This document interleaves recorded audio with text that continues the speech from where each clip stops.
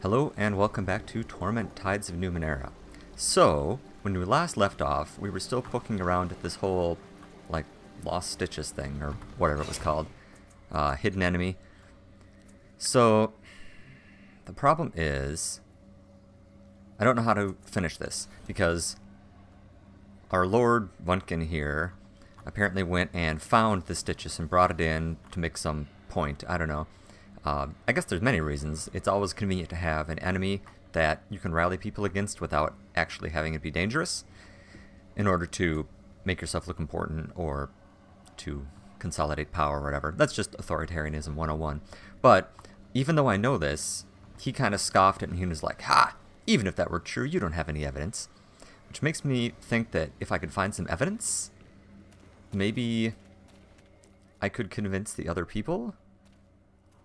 I'm not sure. The thing is, I didn't see any particular good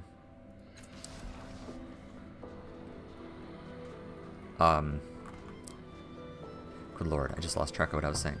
Oh, I haven't seen any particular conversation options that suggest that maybe that's a route I could go. I guess I could talk to the kids again. I'm just going to poke around one more time, then I'm going to shrug and give it up.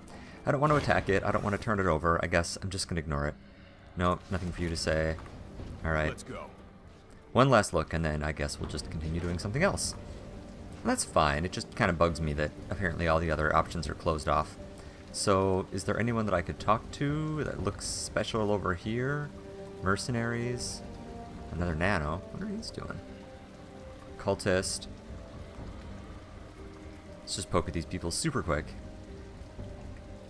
Nah. Nah. Alright. Well, okay. So what else are we doing otherwise? So we're going to forget about this guy for right now. Just make sure that nothing appeared here on here. Alright. So we still need to see if we can find Persei's whereabouts. Maybe. I'm not totally sure I care about that. Obviously we need to track down this murderer. Very strange. But I think that we're going to do so by going back and we're going to talk to the mapper. And then hopefully he has something useful for us to, you know, to go on there as a lead. I never did talk to, like, our Kung Fu master over here. Should I do that? Yeah, sure, let's see what he has to do. The large, muscled man is practicing some form of martial art as you look on. He is wearing an old, white, rough-woven coat with the sleeves torn off, and a red bandana is wrapped tightly around his head. He seems to be moving much faster than his size suggests is possible. He glides between stances as swiftly as water. His fists are blurring hammers, striking at invisible enemies. His bare, calloused feet snap and slash at the air like knives. Where did you learn to fight like that? By challenging the deadliest creatures and studying their killing blows, he says. I lack claws or teeth, but I do the best I can. Well, you're very fast. Yes, Aiden says, the Drebel's gift. His hand slips around an invisible assailant's arm. He snaps it with the stab of his elbow, then crushes his enemy's throat and flips him over his shoulder to the ground. Jacintha Murray, he shouts, spinning over the invisible adversary's corpse to deliver a triangle of jabs to the chest of his next attacker. The whole set of moves took more than 4 seconds. He catches you staring and smiles. You must be wondering why I'm shouting. Well, yes. I'm not surprised. I must look like a lunatic. Before spearing his opponent's jugular with 3 fingers. Canted thrust. It helps me focus my breathing, my strength and will. It reminds me how weak I once was, and how strong I've become. Ooh, your kung fu is strong. Years ago, I was a starving beggar. I managed to steal a wedge of pie crust and was terrified that someone else would take it from me. So I hid inside that metal structure over there to enjoy my feast. Bite of the hidden quab, he says, clawing his enemy's eyes. The stale crust crumbled into pieces between my eager fingers. And something strange happened. They drifted towards the ground like the softest of snowflakes. I was able to pluck each one out of the air before they fell. At first, I was delighted. Then I wept. How far had I fallen that clean food was a miracle, he sighs, then delivers 4 more blows into the air's belly. But the miracle never ended. The longer I lived in that shelter, the more I could slow the world by concentrating. I swore I would never waste this gift. I would honor it by becoming stronger, faster. We can rebuild him. I would challenge the predators of the world and take their killing blows from them. I would never be prey again. Grudge stop. Huh. Well, that's cool. Good for you. Which metal structure is he talking about, I wonder? Did I go in this one? What was in here? Fine. I can't remember, so let's just go stick our head in real quick. Or wait, I guess I can just look at... I'm always ready. Oh, Fifth Eye Tavern. I haven't been there at all. Well, All right. hello. How did I miss a tavern, honestly?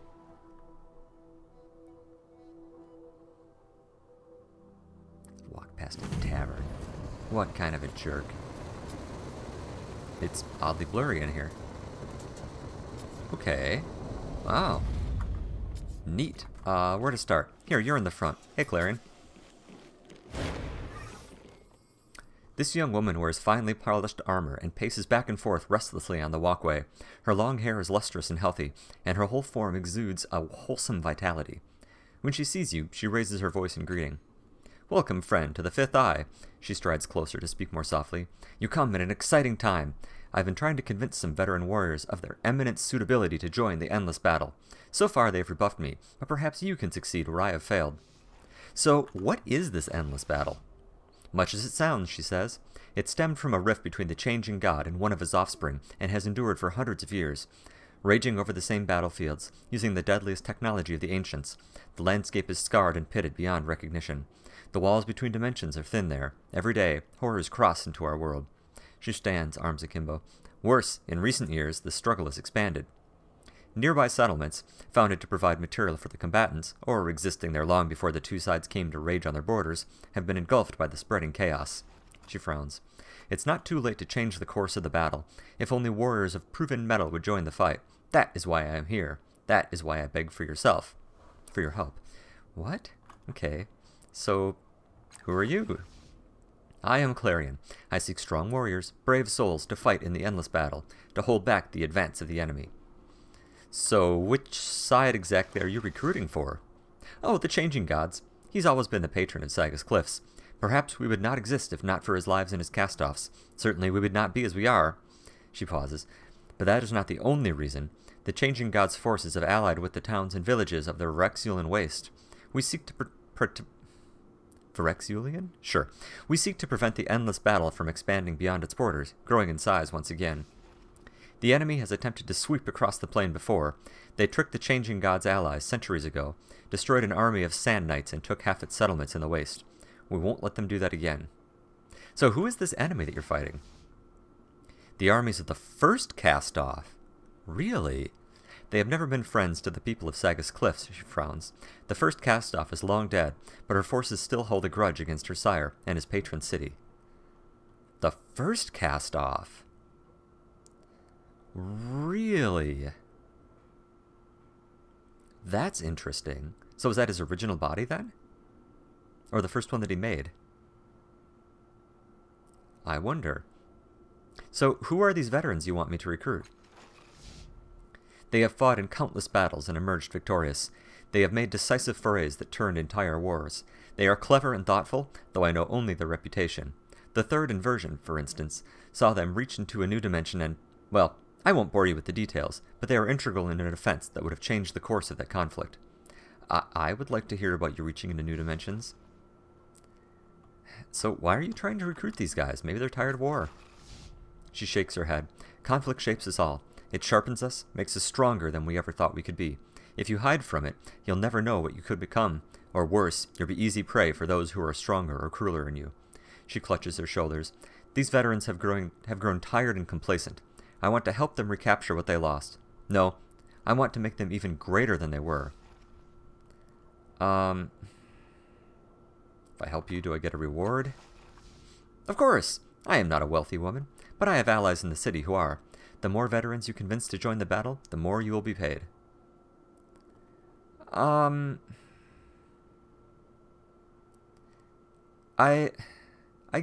guess. I don't like taking sides in a conflict I know almost nothing about. I mean, okay, yeah, so it's a cast-off versus the Changing Gods people, but using self-descriptors is not a great thing. Plus, all I'm hearing this from is from one side. The other side might say, like, we're the true heirs of the Changing God, and these people just claimed his name and whatever. But I'll think about this. Let's go talk to some other people. Trust I don't want to and just honesty are our bonds. jump into things here. Wow, there's a whole bunch of people here.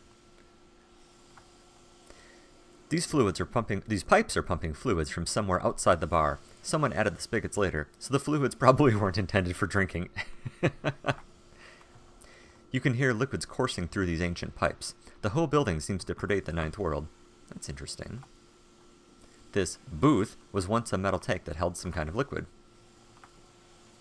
An odd lilting song occasionally rises from this machine, as if a musician is trapped inside. Okay, well that's not weird. Yep, another metal tank, right. It's numerous... A ghostly woman. Oh, I know where we're going first. Obviously. I'm ready. Well, actually, let's talk to the I'm bartender. always ready. That's just polite, right? Feriak. The bartender is a tall, powerfully built man with nut-brown skin and a bushy beard. He radiates strength and confidence. He moves with speed when necessary and remains almost motionless the rest of the time, like a predator waiting to leap, with his cat-like reflexes. Yet even when he prepares a drink, he doesn't touch a thing. His brow furrows slightly, and the glasses and bottles lift by themselves. Cool. When he sees you, he smiles broadly. Welcome to the Fifth Eye, friend. I'm Feriak. So what can you tell me about this place? The Fifth Eye is a bar for psychics. At least it is now. In the prior worlds, near as we can tell, it was an old pumping station. All these pipes lead down to some reservoirs deep beneath the city, and they pump whatever's in the reservoirs up here.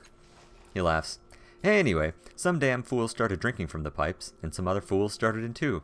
Some of them died, some of them got drunk as hell. After a few whiles, vague enough for you? They got pretty good at figuring out what was safe and which weren't. That's when they figure out they'd start making money off the place. The reason psychics flock here is because the building dampens out the psychic noise of the city. He grins. The drinks help too. Interesting. Feriak means to say that he is only involved in the delivery of these drinks, rather than their creation. Given his skills, it's only right and proper. He throws a hand across his forehead. I have been maligned by this desert-dwelling interloper. That's weird. You said this is a bar for psychics? What does that mean? They just hang out here? Means this is a place where psychics can unwind. Get away from the city. Get away from the noise. You know what it's like to be psychic? Well, no. Let me paint a picture. Imagine every time you're going to sleep, someone comes in and starts screaming in your ear. Yeah, I remember having kids. Or objects in the room start whispering about how they want you to burn. Yep, I had kids. Or they might tell you their secret names and how to make them float and dance at your command. Oh, I missed that one. That would have been cool. Or maybe every person you meet is like a house with all its doors and windows thrown open, and you can't help but look in to plunder their secrets. And underneath it all, you hear their silent judgments, the truths they even hide from themselves. So I wonder if we had picked, at the very beginning we had the choice to pick up the psychic skill to read people's surface thoughts, if that would have yielded us a different set of conversations here. That's interesting. Well, we'll never know. He pauses to concentrate on a floating cloth as it wipes a mug clean. Then the mug places itself on a rack. Folks think that it's a blessing to have these powers, and sometimes it really is, especially when you can join your friends to make something great. But, he shrugs, it can be hard, hateful, and you can never tell when you're going over the edge of insanity. Interesting. I'd like a drink. I like drinks. You're in for a treat, friend. A real treat. Assuming you call the possibility of toxic reaction a treat, of course. Yeah, sure. He points at the various pipes on the wall. We've positively identified some of these as, well, safe. Smaller subset here are inebriants or hallucinogens. We've got a few that are, well, chancy. As in, sometimes they kill people.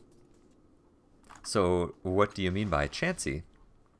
Oh, we've got this strange black ichor, thick enough it's almost chewy. There's a pink sludge that's a noon Thenogen, but its strength varies and sometimes it kills people. Okay, hold on, that's another word I'm going to look up between episodes. After finding Cargical, let's see here, Entheogen.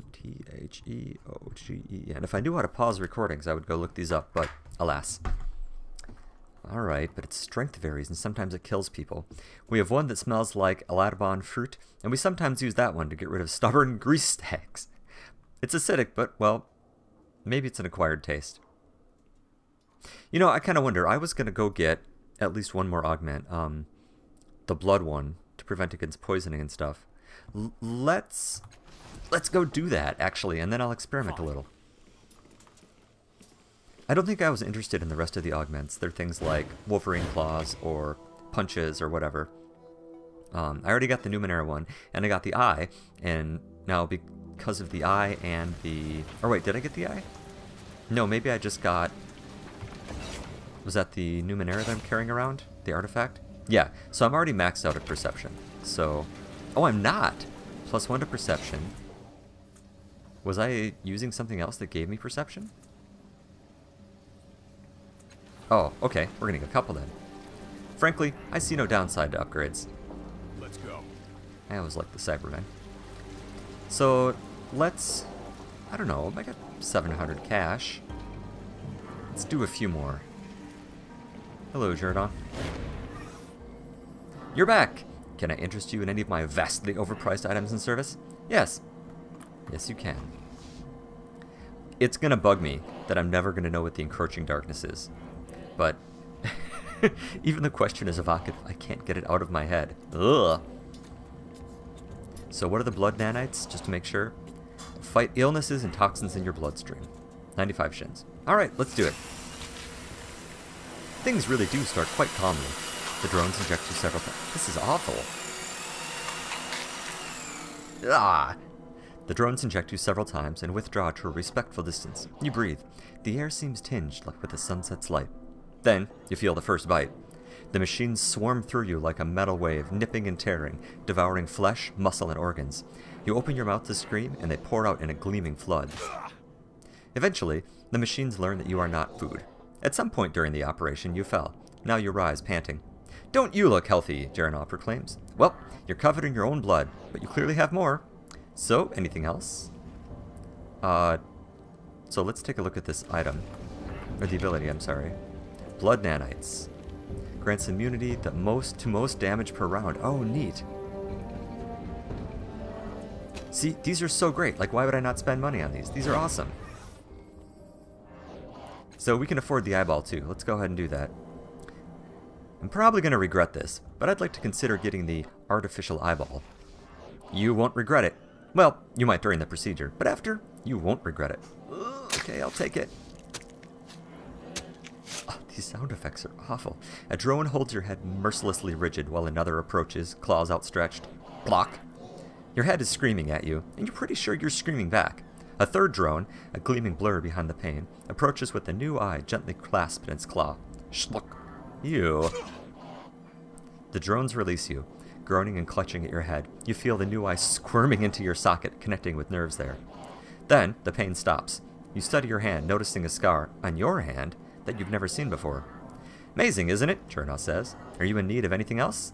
I think I'm good for right now. Okay, so now, get another one. Yes, +1 perception.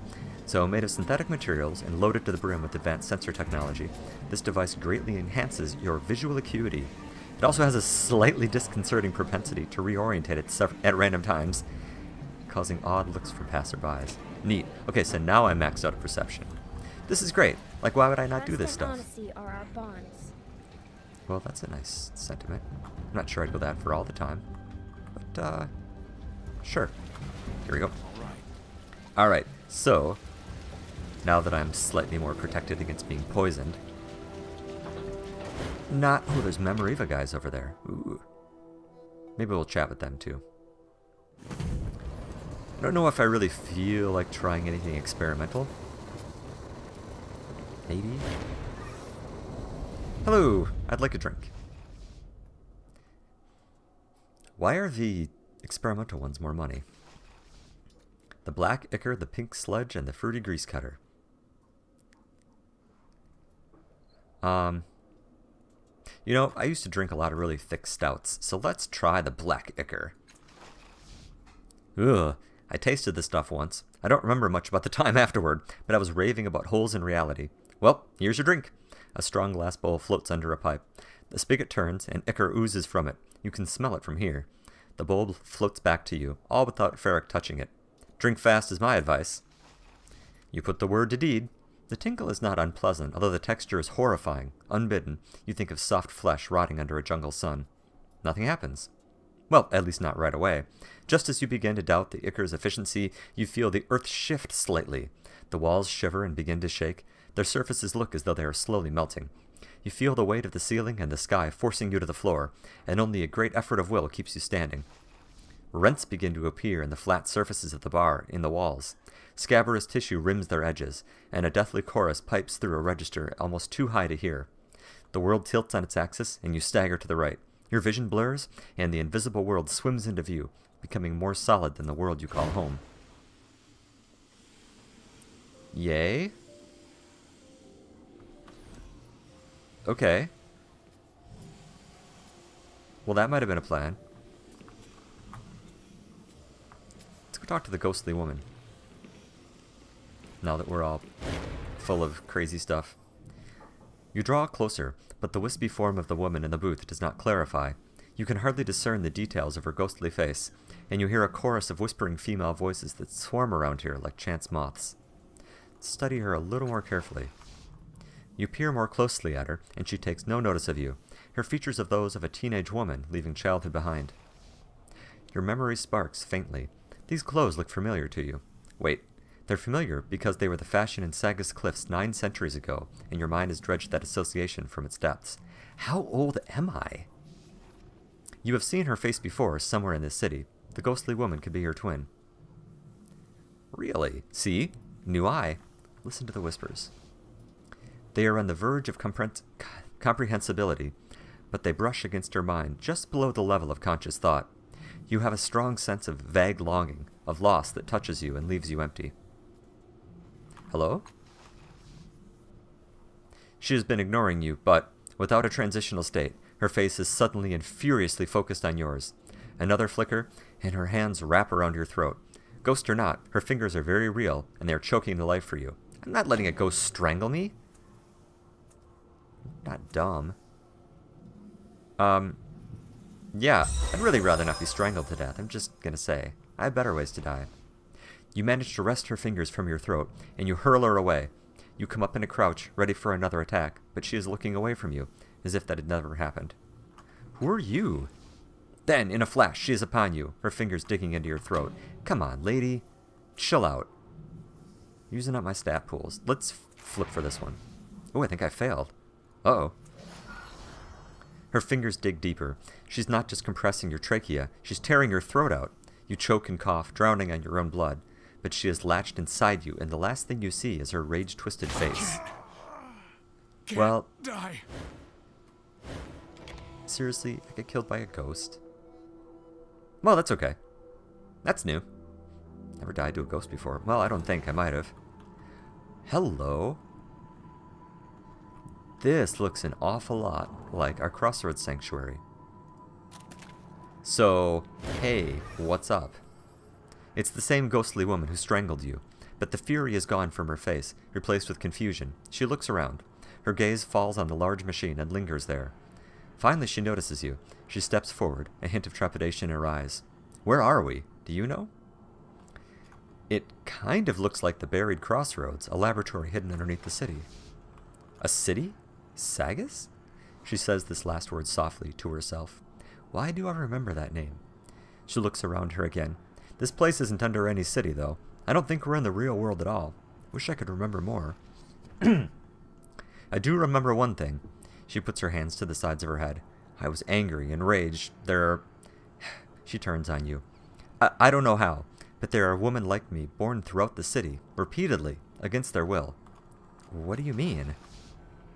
They are compelled into existence. She bites her lip, uncertain. Then she nods. I'm just a memory, but something is forcing my memory into the minds of women throughout the city. So you're the one that's talking over people. Updated my journal. She takes your hand in hers. It's wrong. I don't know how I know, but... She looks away, lost in her own thoughts. When she turns back to you, there is more certainty in her voice. Find them. The women becoming like me, or already like me. Maybe I'll remember more. Maybe we can do something. Look. You follow her finger to a glowing form where before there was nothing. It's a Membra. You found one of them already, the woman created by the engine. The engine?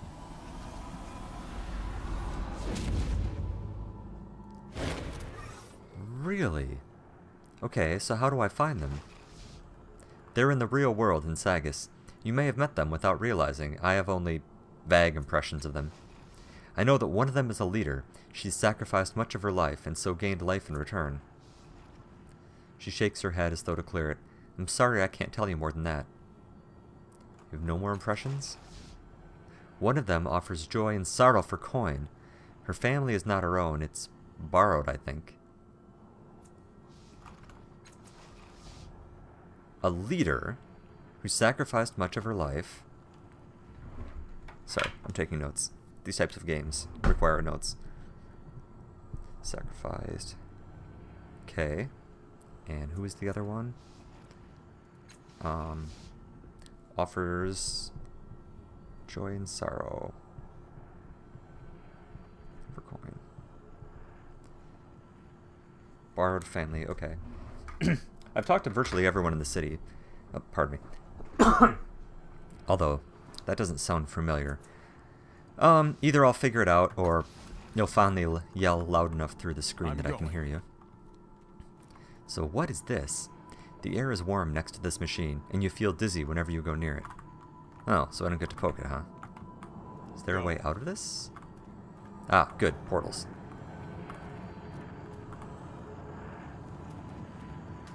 All right. Okay, well that's not an interesting direction to go. Okay, let's go talk to Syria. I've met so many people, I'm having a hard time keeping track of who these people are. Whoa.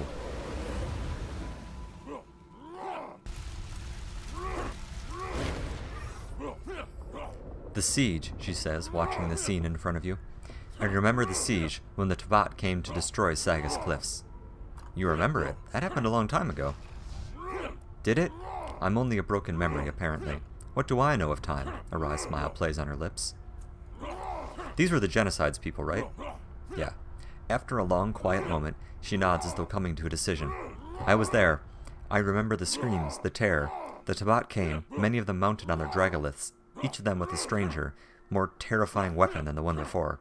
Sagas should have fallen, like Xianha and Yuka and 100 villages before us. But it didn't. We fought them off. She shakes her head. But what does that have to do with the other women? I don't know. There's more to this story. I need to help you find it. Can I talk to any of you people? No? What? Hello? Okay, so these people aren't interactable. This building, the burning building, looks like homes you've seen in Saga's Cliffs, but of a much older style. This is all just a memory, but the heat from this rubble, as well as the smell of burning wood and flesh, seems very real. Blood-curdling moans can be heard from inside this structure, but there's no way in. Okay, so that's as far as we can go. Interesting. Yes. Okay, so we need to find more people. I wonder if the innkeeper is the one that was offering... No, joy and sorrow, that's not an innkeeper.